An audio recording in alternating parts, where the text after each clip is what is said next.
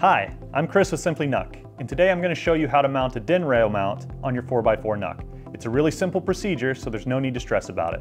Let's get started. First, a quick explanation about what DIN rail is. DIN rail is a metal rail used to mount electrical equipment inside of an enclosure. A lot of times it's used to help mount equipment inside of servers or on a wall.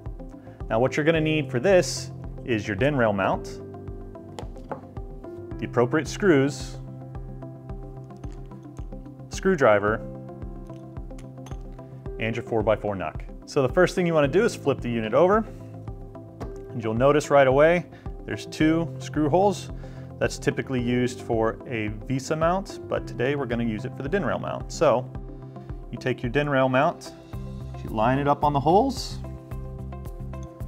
you get your screws, put them in. Just make sure that they're tight. They don't need to be over tight. All right, so now the DIN rail mount is mounted to the 4x4 NUC, and now I'll show you how to slide it onto the rail. So you have your DIN rail, you take your unit with the DIN rail mount, there's a little button here that you press like this, push the button, and it should just slide right on. And that's how you install a DIN rail mount on a 4x4 NUC. Thank you.